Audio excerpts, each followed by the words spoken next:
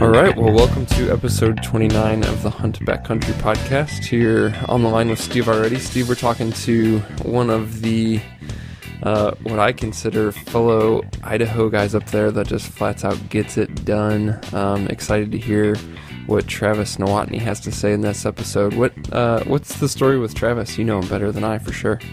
Yeah, he's just a local guy that I had probably met 4 or 5 years ago. I think he lives just outside of Boise here, and Travis is just a straight-up killer. I don't know what else to say other than he goes out and just year after year after year gets it done consistently on just public land. Doesn't matter. He's kind of he just loves hunting so much that he'll just go out there, whether it's rifle season or bow season or muzzleloader season, and he'll just buy a tag, and like every weekend, I swear he comes home with an animal. It's incredible. So yeah, I'm excited to get him on and just learn from him. You know, that's what this podcast is all about, is us becoming better hunters, and he's definitely a guy that's going to have a lot of good information and tips for just about anybody looking to be more successful. Yeah.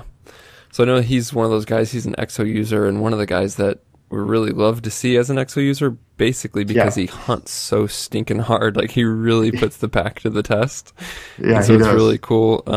He's already using a brand new product that just released. So we want to take just a couple minutes here up front just to give the scoop and a little bit of info about it. If you want more pictures and details, you can, of course, head to the EXO Mountain Gear website, or even Travis has already given us some awesome photos of his shed hunting pursuits if you hit up the Hunt Backcountry Instagram page. But Steve, what is this new product? Yeah, so it's called our 1500 HH for horn hauler. You know, it was like a year and a half ago. I don't know, Lenny and I were just driving, and I was just like, man, we need to build an accessory to attach to our frame just specifically for shed hunting. You know, it's just such become a popular thing nowadays, and you know, you can strap sheds to the frame as it is or to the bag and kind of make it work. But I thought that, you know, you should be able to do something that really, you know, horns are frankly a pain in the ass to strap to the pack. I mean, they're just awkward. Bulky and awkward and clumsy, and so really it came down to just kind of figuring out what was the best design for that, and that was basically a bat wing style, you know, design where you've got side pockets that kind of close and wrap around the horns. And then adding extra compression straps. And so basically we've got 2 identical pockets, a right and a left version. And we built them really simple, but also they can do a lot. You know, that we built it with the zipper is kind of exposed on the outside. So even when the pack's all compressed up, you can open that up without having to undo compression straps. You know, we're trying to think about, you've got this awkward little horns and you're trying to get food out of the bag. The last thing you want to do is have to undo all these compression straps and have your horns falling over the place. So We built the zipper on the outside. You'll see if you jump on the website and look at the pictures, you can see that they're kind of on the outside seam, and that way it gets you quick access to it, to inside the bag. Inside the bag, we have a water bladder pouch and also a strip for our Velcro stash pocket. And then on the outside of the wings, we've got like a lower pocket that's got elastic kind of sewn at the top, so it kind of collapses when it's not in use. It's similar to the side pockets on the 3500 and 5500. Yeah. And then a bungee cord system on top of that, because we kind of built the whole thing and like, man, if you were just going out for the day, where are you going to put your jacket and, you know, kind of those bulky extra things.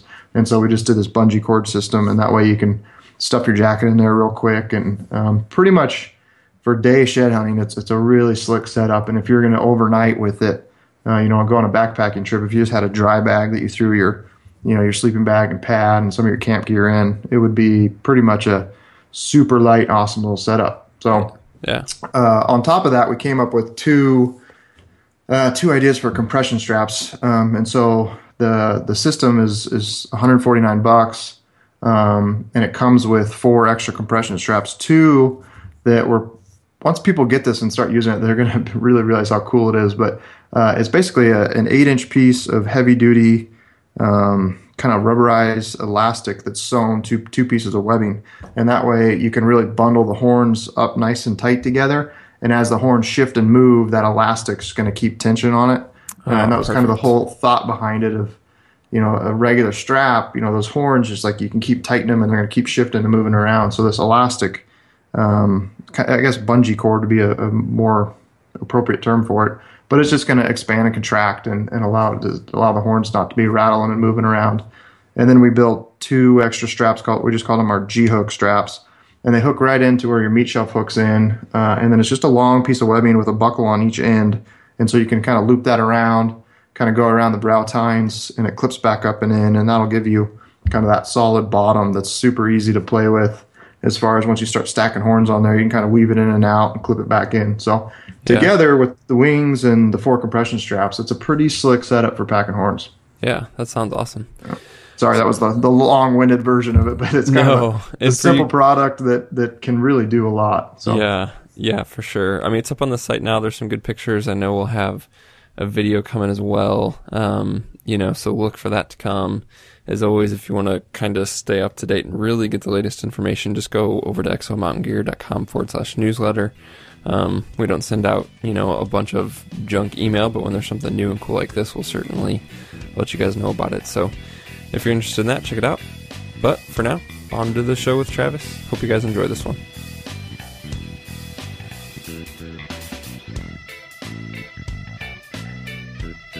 Well, Travis, welcome to the Hunt Backcountry Podcast. How you doing tonight?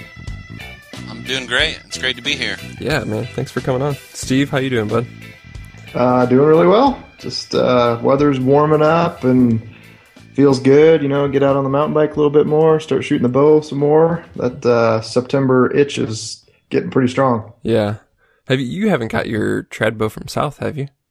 No. Okay. I talked to him the other day. We're probably still a month out from that. So okay. I don't even plan to hunt with it this fall. I'm just going to start shooting and just kind of get used to it. You say that now, but we'll see how it goes. Yeah. Have you shot trad at all, Travis? Yeah, a little bit. Have you? I've got a Nowotny longbow, and I shoot it quite a bit. I'm going to try and kill a bear this spring with it. So. Oh, nice. Have you taken any critters at all? I've killed a couple white-tailed does with it, and a javelina. So. Oh, nice. Did you go down to Texas or something, or Arizona? Arizona. Yeah. That's very cool. That's on my list, man. I want to do that. It sounds so fun. Oh, it's a kick. Those little stink pigs. Yeah, they stink. That's for sure. Yeah, that's cool. Well, just to get the ball rolling and kind of get to know you, they kind of have a new project going on with Skyline Hunting. What can you tell us about that? I know you got the website rolling, but what's kind of the idea behind that project, and where do you see it going, and how did it get started? Really, it's just Rick Palmer and I. He's my hunting buddy. We just kind of wanted to go do something and try it and see where it goes. Basically, our plan is just we're going to run a blog, and we're going to have a photo journal on there. So throughout the year, we're going to try and do our best and bring the hunt to you as it happens. So, we go spring bear hunting. We're going to try and take a lot of pictures and just put it on our blog and, kind of just have fun with it and see where it goes. Yeah. I know that, in the past, just looking at even your personal, Instagram feed and like that, you guys certainly have a ton of awesome content. So it's probably cool to have that place to really kind of promote it. Do you have any, obviously you mentioned bear hunting from the spring, any big plans you're shooting for this fall, tags you're trying to draw?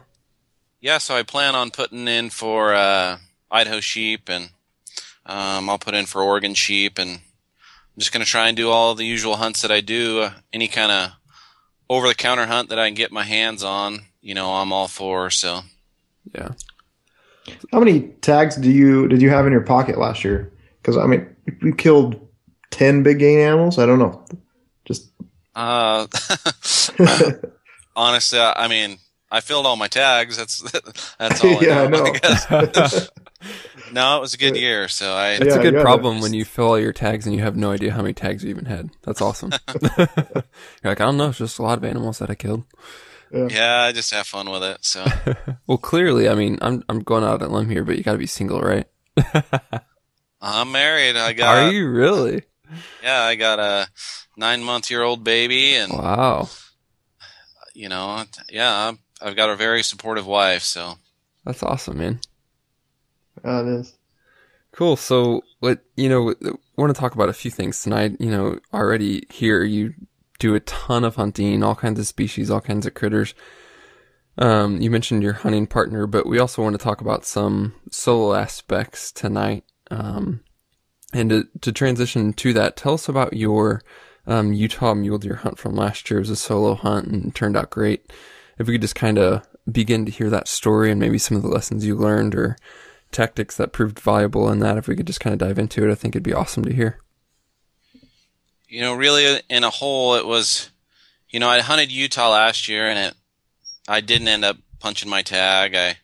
I got on some good bucks and just couldn't make it happen. So this year I was kind of gung-ho and it was a goal to be successful. So I went down there and, I backpacked in about 7 miles and I was pretty familiar with the area, hunting it the year before. And, my plan, I don't necessarily want to go all the way down there to shoot a buck I'm not happy with. And, I'm a trophy hunter, but when it comes down to it, I'm just a hunter. It's all about having fun to me. But the first, 4 days, I didn't even find a shooter buck. So it was pretty frustrating. But when I finally did find a buck, he bedded in an awesome spot.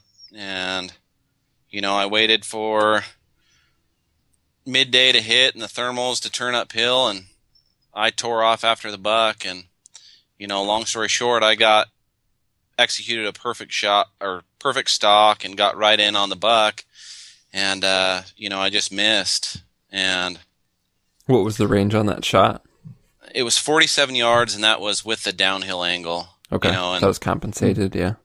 Exactly. And when I would shoot a slider, and for whatever reason, my 50-yard pin was a touch high, but everything else was perfect. And then when I dialed, I've got 4 pins, 20 through 50. Everything else was perfect, like my 60, 70, it was dead nuts. But when I ranged that buck at 47 yards, that was the exact time that he stood up from his bed. And I didn't have time to think about it, run it through my head, so I drew back and I thought I settled low and I used my 50-yard pin. But, that combination of me shooting high already at 50 yards and just not burning that pin low, I just shot right over his back. And it really crushed me because it's a lot of work, them backcountry hunts like that, solo and everything.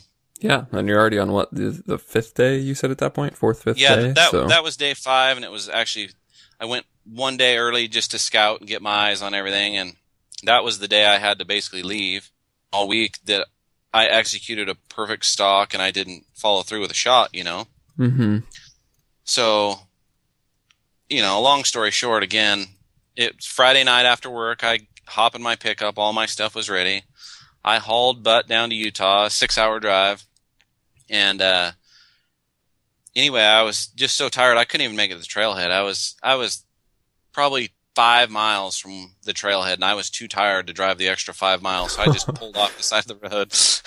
You put my seat back and set my alarm on my phone for 4 o'clock. And anyway, my alarm went off. I woke up and I went in there, and at daylight, like sun's coming up, I had to pull another big ridge to get in the pocket that I wanted to hunt, but I just stopped and was doing a little glassing, and I spotted an awesome buck, a shooter buck. And anyway, that buck was just feeding with 2 other bucks on that hillside, and he was right near some real thick timber. And I didn't want to take a chance at losing the buck because I knew he was going to bed in that thick timber and I wouldn't be able to make a stalk. So I just tore off after him as soon as I got my pack back on and everything. And I got within like 150 yards of where I last saw the bucks at. And I just kind of walking along and I'm glassing and I can't find the bucks anywhere. I'm like, man, they had to have moved into this little cut. So I'm just kind of sneaking through these jack pines, just these short pine trees, and I'm just tiptoeing through there, and I catch some antler tips just over the ridge, about 50 yards. Just with your naked eye, or you were glassing with binos? Or I was glassing and kind of picking everything apart, but I just stumbled right just as the curve of the hill let everything, gotcha. exposed everything. I saw this buck's antler tips just feeding there like 50 yards away, and they were in the shade, and it was, at this time, it's probably 8:30 in the morning, something like that. But I just kept creeping along, going real slow until there was one jack pine right in front of me, and the buck I wanted to shoot was broadside right behind this skinny jack pine. I mean, I could have shot him in the front shoulder, and I could have shot him in the hind quarter. His vitals were just completely covered. So as he started to feed uphill, I drew my bow back, and I'm standing in this shade of this dugout deer bed. And I come to full draw, and he's like 35 yards at this point. And I'm expecting to hammer him. As soon as he steps and lets his vitals come out, I was just going to let that arrow rip. And the buck picks his head up and turns and starts trotting right towards me. Just on a beeline. I'm sitting there, Jeez. and this buck's coming, right to me. And this thing, finally, at about 8 yards, I had to shoot him right through the front shoulder, like right in front of his shoulder, and it exited out perfect right behind his lungs. And he turned around and went out of sight. And as soon as he went out of sight, I saw this dust come out of that canyon, and I knew he was mine, and I was just so pumped from all that work I'd put in the trip before. And it's just funny how bow hunting sometimes it just comes to that once, you can hunt so hard and feel like you're so far from making it happen, and it just takes that one split second opportunity that results in punching a tag. Yeah, man, that's a great point, because you weren't even in that spot you were trying to get to. You just kind of happened to stop in glass there at daylight, and it all led to all of this coming together, really. Sometimes it's those things you least expect. Oh, exactly. And that's a great thing about bow hunting. It's the unexpected, really. Yeah. I think that's a kind of a key element to guys like you, Travis, that are consistently successful, is you find a way to, I don't know, I guess in the past I'm always guilty of, just blowing an opportunity like that. Or maybe I was trying to get from A to B and just put my head down and hiked right past an opportunity, and I think guys like you and Russ Meyer just seem to capitalize consistently on those. Yeah, I would have to agree. I've played it through my head a million times, and I just can't understand it. Because I know there's a lot of other hunters out there that hunt just as hard, if not harder than me. But I think what it boils down to is just, I always stay positive, and I think a lot of it has to do with it. It's, hunting is just my life. It's what I think about all the time. So even when even when I'm down, you just kind of got to keep a positive attitude and really just give it all you got. And it for me, it always has seemed to come together. I've learned over the years that if I stay positive, I stay confident, I keep my head up, and I work hard for that opportunity, I'm going to get that opportunity. I might not capitalize on that opportunity, but that's opportunity is all a guy can really hope for. So yeah. Would you classify yourself as very focused out there, sun up to sundown, or do you kind of take an hour or two, or you just kind of relaxing and enjoying it, or is it very serious? That's a good question. I do notice when I hunt by myself, I'm very, very focused. Like, I hunt all day. I'm glassing all day. I mean, not necessarily all day. I mean, I think we're all guilty of taking a nap in the middle of the day when you get up way before dark and you're just beat. I mean, you got to take those little cat naps on the hillside. But for the most part, I'm pretty much all business. And when Rick and I hunt together, we sure have a good time. But we're still pretty focused. Yeah, still getting it done. So going into the solo topics, I mean, I think, more than gear, more than tactics, a lot of the stuff that people talk about, I think the biggest factor in solo hunting is what we've already started to talk about, and that's mindset.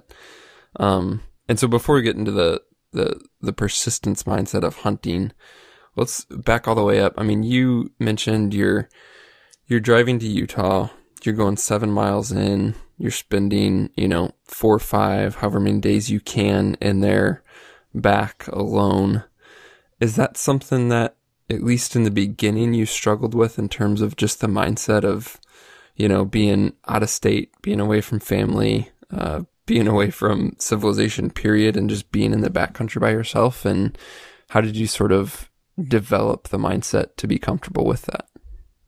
Oh, absolutely. When I was younger, I was honestly, I was scared to death to go by myself. But, as I got older and I got my driver's license and I kind of got more independent, I couldn't get people to go with me all the time. I couldn't always get my buddies to go, and I couldn't get my family to go, or, whatever, different schedules. But I always had that burning desire to be out there and do it. So the more and more I did it, the more and more I got out in the field, the more I hunted, the more comfortable I became. And now it's to the point, I almost prefer to hunt alone just because, you can be at one with nature, and, you control every aspect of the hunt.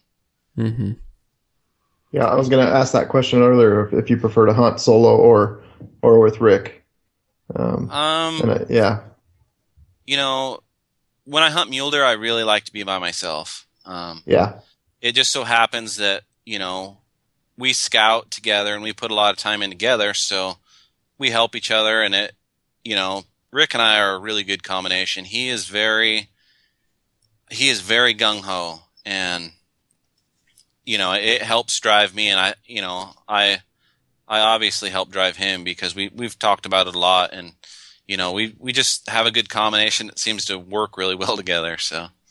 Yeah. Really, really lucky to have that. A lot of guys I talk to are always looking for a good hunting partner, and they're not easy to come by. No, they're not. So in terms of hunting solo versus hunting with a partner, when you're with a partner, I think there's a shared motivation there that, you're in it together. You both want to make it happen. You're there to encourage each other. And at the same time, you have like an accountability factor in that you don't want to let your partner down. Do you find it's more difficult when you're solo to stay as motivated to be out there to hunt just as hard and things like that? I mean, you already mentioned that, now that if you just be persistent, you'll get those opportunities. But in what ways have you sort of realized hunting solo is different from a motivation perspective than hunting with a partner? I wouldn't say that. I don't know. It's not different? No, it's definitely different. Like, having the camaraderie of someone and someone with the same mindset, on day 3, when, maybe the tables aren't turned your way, to have someone motivate you and help push towards a common goal, I think that, that really helps. But anyway, I lost my train of thought. No, you're good. I mean, I'm just thinking, like, going back to that Utah hunt, for example, on day 4, you haven't even spotted a shooter buck. Or is it even in your mind at that point where you're like, what am I doing? They're not here. I just think it's different being solo and facing those circumstances versus, having a partner. Yeah, there's definitely more downtime. You get to think about those things more. Like, I find myself, like, more in your head. Yeah. Exactly. Thinking back, I can't find any bucks right now. I should probably be at home spending time with my family. What's my wife doing? That kind of thing. But I always go back to, a guy's only got so much time, and I always tell myself, I've looked forward to this all year, and I've got, maybe a 3-day weekend here, and the next week, you've only got so many weekends, and that time that you're there, you've got to be focused and you've got to make the most of them. So, even if it's just going through the motions and staying, positive and confident. I mean, you don't necessarily have to be grinding in and out every day, Yeah. Sometimes it's just best just to be out there and you can't kill a buck from the couch, pretty much. Yeah, for sure. So you mentioned, wondering what your wife's up to and things like that, and obviously being away from the family. Do you use any sort of like Spot or DeLorme or any sort of messenger to make sure that you can stay in contact when you're on a solo trip in the backcountry?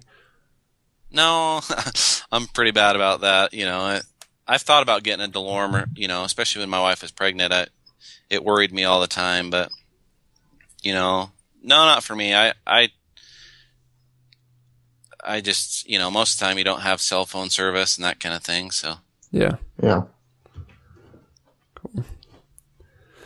So let's, just, I guess while we're on that point, if you're not using that, you're probably not carrying these, but I was wondering more about, from a gear perspective, do you do anything different when you're solo versus with a partner in terms of, safety items or just in case items? If you're out there truly alone for 5-6 days, does your gear look different than if you're doing a trip with a buddy?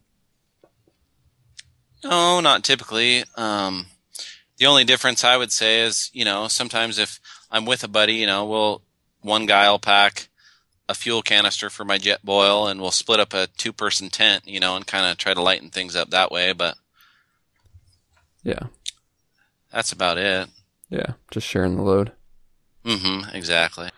So, Travis, you're obviously very successful out there and consistently successful, and a lot of that probably, you could trace back to the work that you're doing prior to season. So, what's kind of your typical year look like as far as, do you scouting maps, using Google Earth, actually getting in the field? I know we've talked in the past. I mean, you get out there in May and June as soon as you can and start kind of hunting around, looking for spots and looking for sign and things like that. So, what are kind of that early season scouting stuff that you're doing?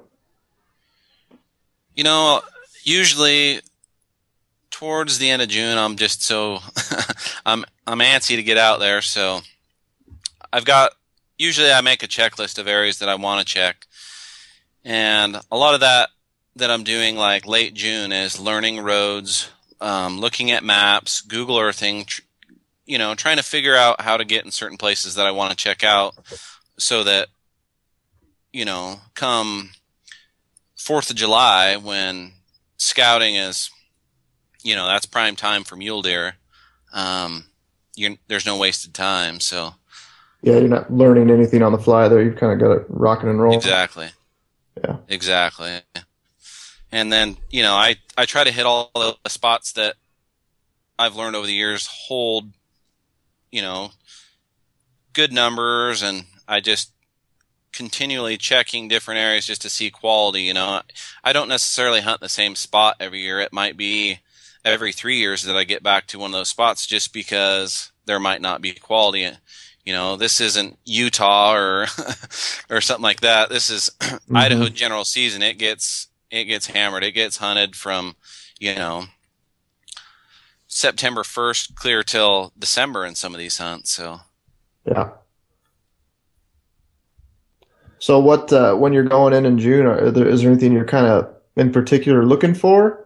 If the deer aren't necessarily there yet? It really depends if I'm scouting like high country or desert. A lot of the desert country, the deer are where they're going to be.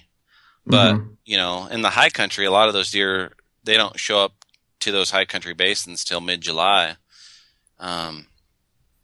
So, the main thing late June is just getting my eyes on deer that I think are good up. I mean, you can tell if a buck's going to be a good buck late June.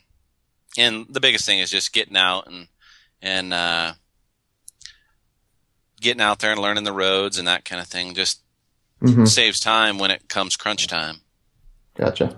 Yeah, I think that's a great point of, in the same way that you want to have a game plan in going to opening day for your hunt, you're basically saying you want to have a game plan in going to quote unquote opening day or, early July for your scouting too. So you're not wandering around and figuring things out at that point. Exactly. Yeah. How does that? No, go ahead.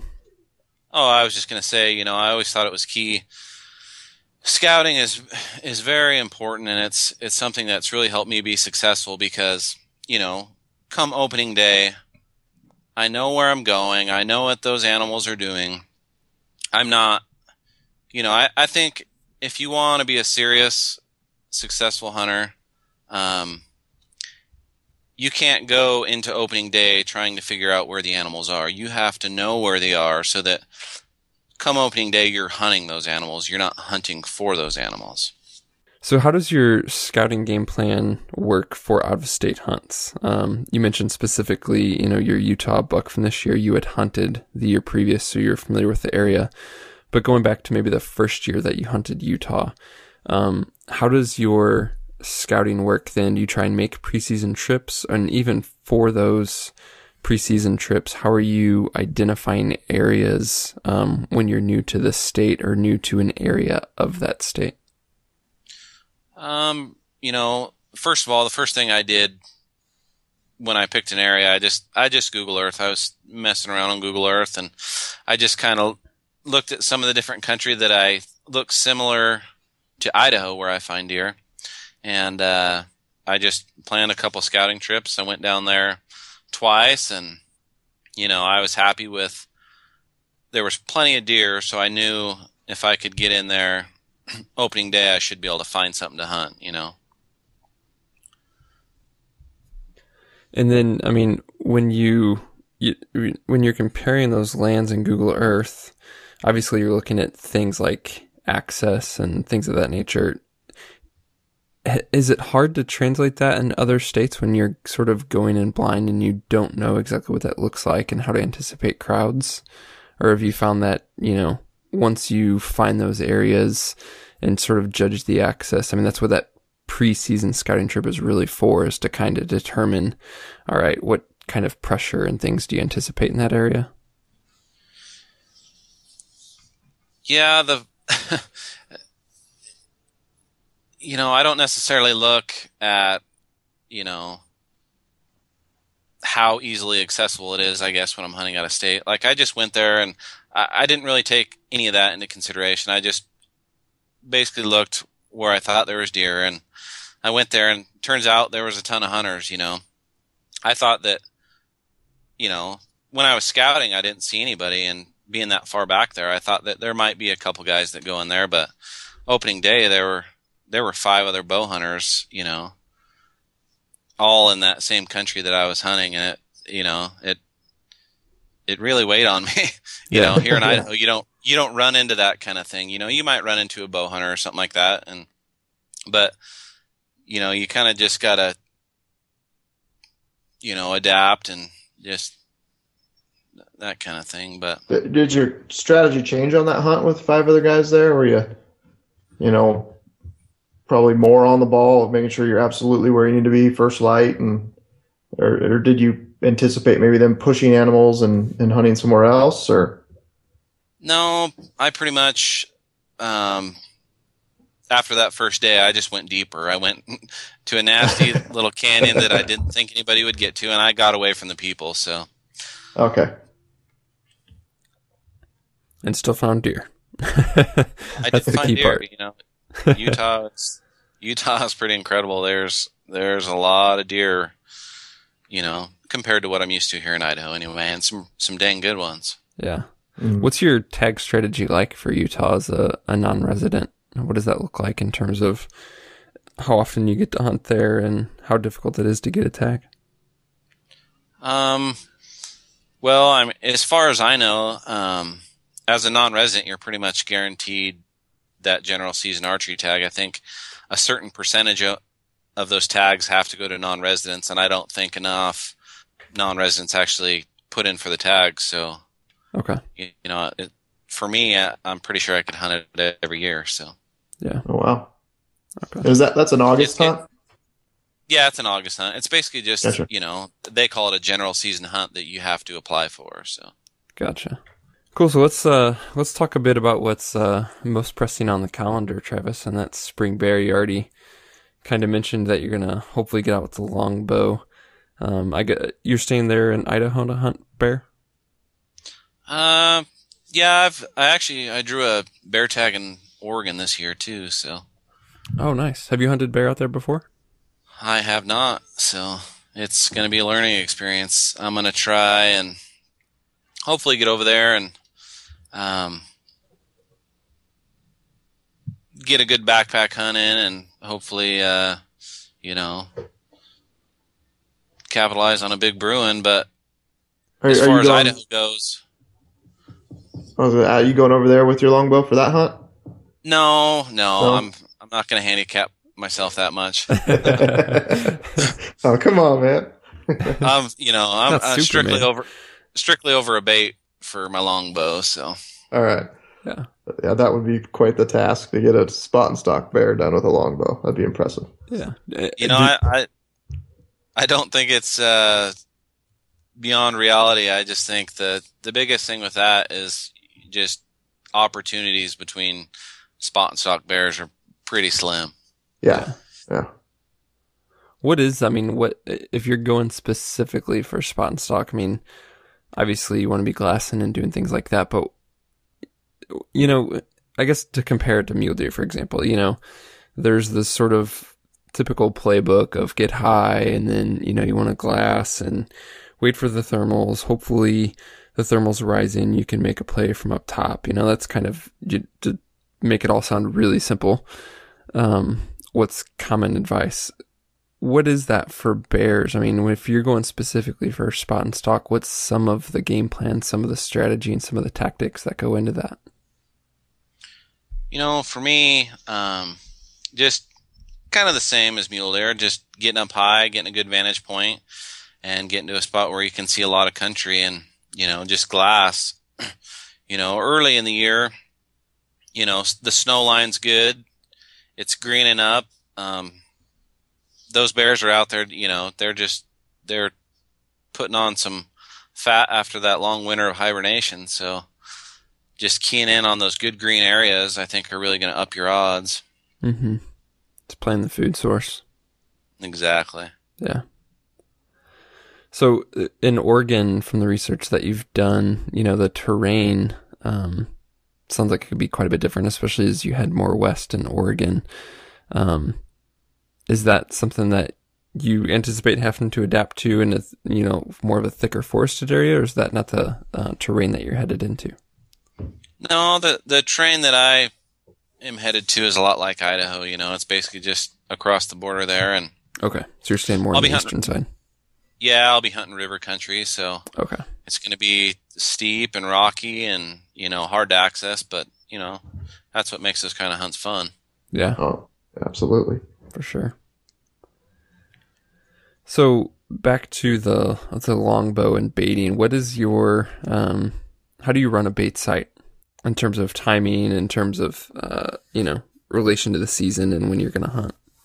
Basically, as soon as I'm allowed to stick a bait out there, I'm out there and I might put a couple baits out, but I usually just put one bait out in a good location and hope for the best. I'll put a 55-gallon drum out there with dog food in it and donuts, whatever I can get my hands on. And, as soon as that barrel gets hit, I'm hunting it.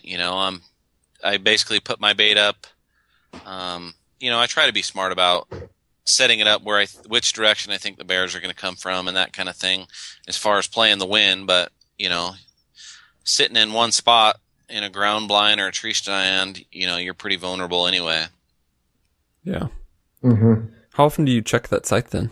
In terms of monitoring it for activity or refreshing the bait? Oh, if it's close, I'll check every 3 days, but, once a week, something like that, when time allows. The first chance I get to go check it. Yeah. Do you prefer ground blind or tree stand? For a longbow, I just want to shoot one on the ground, but okay. If as far as staying scent free and that kind of thing, I think a tree stand's probably a better call. Mm-hmm. Right. Get your scent up off the ground and you can see that much better, and you don't have to worry about a sow and cubs sneaking up on your backside. I had a buddy once that told a story of like a sow, and I think 2 or 3 cubs came in, and literally one of the cubs was trying to crawl in the blind. They were just freaking out, I can't imagine what that would be like. Yeah. So your longbow setup, have you gone much into the specific arrow and broadhead? Have you set that up for bears specifically, or you already kind of were shooting something that was sufficient for bears? I've got, I shoot 125 grain steel force fathead broadheads. It's just a two blade that, and I've got I think it's a 50 grain brass insert up front, so it's a little heavier up front, but you're only shooting 20 yards, and if you've got a good sharp broadhead and you put it where it's supposed to go, I think it's going to do its job. So yeah, that just made me think. We're jumping back now, but in terms of your compound setup and then broadheads, I mean, obviously Idaho's a fixed blade state. When you go to other states, do you ever stray from a fixed blade and try mechanical to maybe increase your range or anything like that when you're hunting mule deer? Or you stick with that one fixed blade setup? I just stick with the fixed blade setup. I just, most all my hunting is done here in Idaho, and once you start messing with things mid-season, it just kind of flusters your confidence. So yeah, I try to just stick with the same setup. Yeah. So what does your setup look like for compound in terms of arrow and broadhead? I shoot a 340 axis, Easton axis, with 100 grain terminal T-lock broadhead. Okay. It seems to be a pretty good combination. So yeah, I like those trophy taker broadheads. They sure seem to shoot really well. Yeah, for sure. Yeah, have you played with the shuttle tees at all, or are you just always stuck to the terminal? I shot the shuttle tees when they first came out, and when they first came out, they didn't seem to be very sharp for whatever reason. So I think they're good now. I've actually shot some since they're black now, and they just seem to they're hold like a the little Black better. Ops edition or whatever. Yeah, the edge is just a lot better. Yeah, I ran into that same thing with them, but I mean, you're right. The Black Ops, the newer ones, are certainly much better. So what poundage are you shooting on your Hoyt there? I'm shooting just a 70-pound bow. I've always shot 80, but they had a 70-pounder in the bow shop, and I didn't want to have to order one, so I went with that, and it seems to shoot just fine. So yeah. Have you found that as bows have gotten faster, more efficient, that you're less inclined to shoot 80 anyway, just in terms of not needing that extra force, or you just always want as much kinetic energy as possible? That's what I was always looking for, just that extra, say you hit a bull in the shoulder blade or something like that. You want that hope of punching through, and up until this year, I've always shot 80 pounds, and, I've shot elk square in the shoulder blade and have always punched through. So that's a system that I kind of believed in. I shot a heavy arrow and a heavy bow, and it's done wonders for me. Yeah, if it's working, don't screw it up, right? That's right. Well, Travis, I mean, we're coming up on the season. We might have to get you back on here, talk about how your bear season goes, and then in the midst of preparing for mule deer, we probably would love to chat more about that. But for now, where can listeners follow you, whether that's the new site with Skyline Hunting, what's that website, or some of the social media profiles, anything like that, where they can follow your season? You can look us up on skylinehunting.com. We'll have, as the season comes closer, we're going to try and keep a weekly blog and just add a lot of content and photos, along with, our Facebook page, Skyline Hunting. I'm on Instagram and Facebook as well. So, okay. Do you know your Instagram handle offhand? Yeah, it's just Travis_Nowotny. Okay, perfect. Yeah, definitely jump on there and take a look at all the animals Travis has been able to knock down the last few years. It's a pretty impressive list. Yeah, for sure. I mean, we've shared some of them through the Hunt Backcountry Instagram channel as well, because you have a ton of good content, man, a ton of good animals, and it's awesome to see you get it done. So we'll be sure to follow you this season and hopefully have you back on to chat more about not only how your hunts are going, but how we can better prepare for our hunts. Yeah, well, thanks a lot for having me on here. It was a great chat.